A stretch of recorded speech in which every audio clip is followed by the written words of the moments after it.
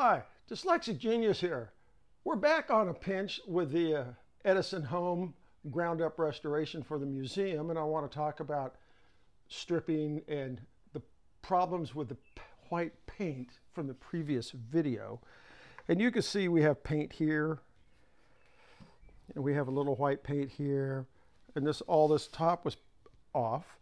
And then you can see we have these little blackheads all over its nose. See these little black things right here, like that and that? Well, that is what was left of the white paint, but the white paint was there. My sweet angel likes to do this because once in a while I'll work on two machines at the same time, and that's what we're doing here. This was the white paint. So you can pick it off with a dental pick like this, but what we really do is we come in and lay a razor blade down and gently come in and just chip out the paint, and then use the edge of the razor blade to come in here. Now, what happens is all the wood on the top looks like my fingers because this machine got wet, and I will get there in a moment. And it looks like this. So all that paint and crap went into the grooves of the grains of the wood. So the paint hit it. The finish had been washed off from water because it had been sitting someplace like in an attic, a basement, and had gone into here. So once you've picked this out real well, and you can use a dental pick or one-edge straight razor, I take this stainless steel wire brush, this round one, and you come in here like this one here,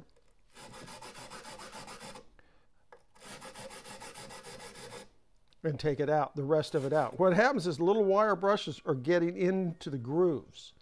You don't want to come in and go, oh, I got a piece of white paint, and Dyslexic said use a wire brush. Oh, hell no. You're going to have to come back, dental pick, or use a straight razor to get it off till you get to here. Then you will... So you start with a single-sided blade. Yep, and then you use the point of the razor blade. And if you look close, if my angel can focus in, you see there, real quick, there's a piece of white paint in there. You see this? It literally super glues itself into the finish and everything. Because the fibers were expanded. Expanded, plus probably this paint had a reaction to the shellac or varnish on the machine, and it melted into the wood. So then you go, okay, you see that little speck? You have to pay super close attention on the woodwork. Then you come in,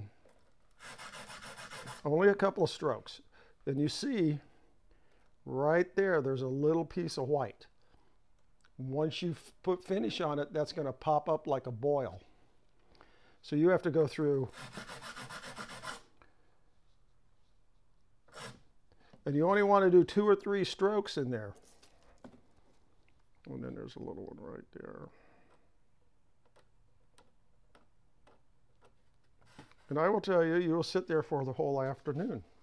Now what happens is, the machine had the early green tinge to it. And because it got wet, it washed the whole finish and the green tinge out. So what we do, and I'll show you why in a minute.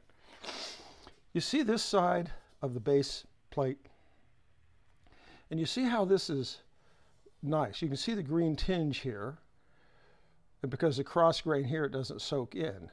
And you feel across, this is all touchy-feely. You feel here, and you go, oh, that's nice and smooth. But you get over to this. Now look closely. Remember I talked about this is what the top of the wood looks like this? Well, here it washed the whole top of everything out, so this feels very rough. So you have to sand all this down smooth when you get it back. When you get it back from the stripper, it is not going to be super, super clean. Now on the cabinet, because it had a band or decal like that, once you strip them off and the decal disappears, you're going to have an outline of the decal, the Banner decal or the Edison decal or whatever phonograph you're working on. Now what you have to do is you have a super light spot in the wood, and then you have the dark stain. On this, to get rid of it, you look at this, you go over it with 320 and you use an orbital sander. Tried 320.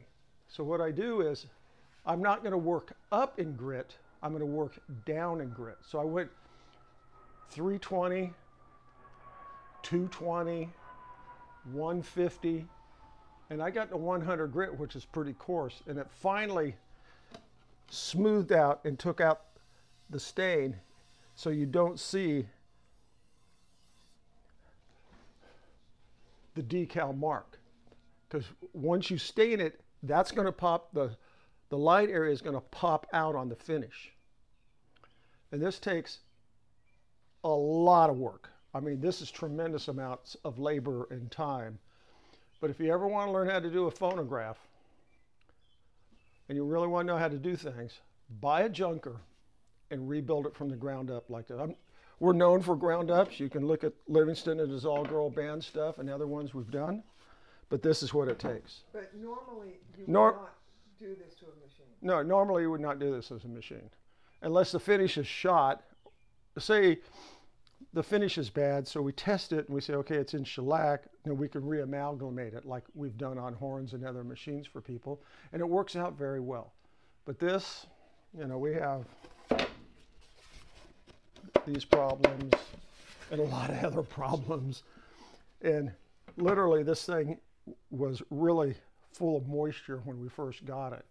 And before I stripped it, I kind of left it out in the sun to dry out a little more and was looking at it and say, okay. But you will get machines that green paint, seafoam green, white.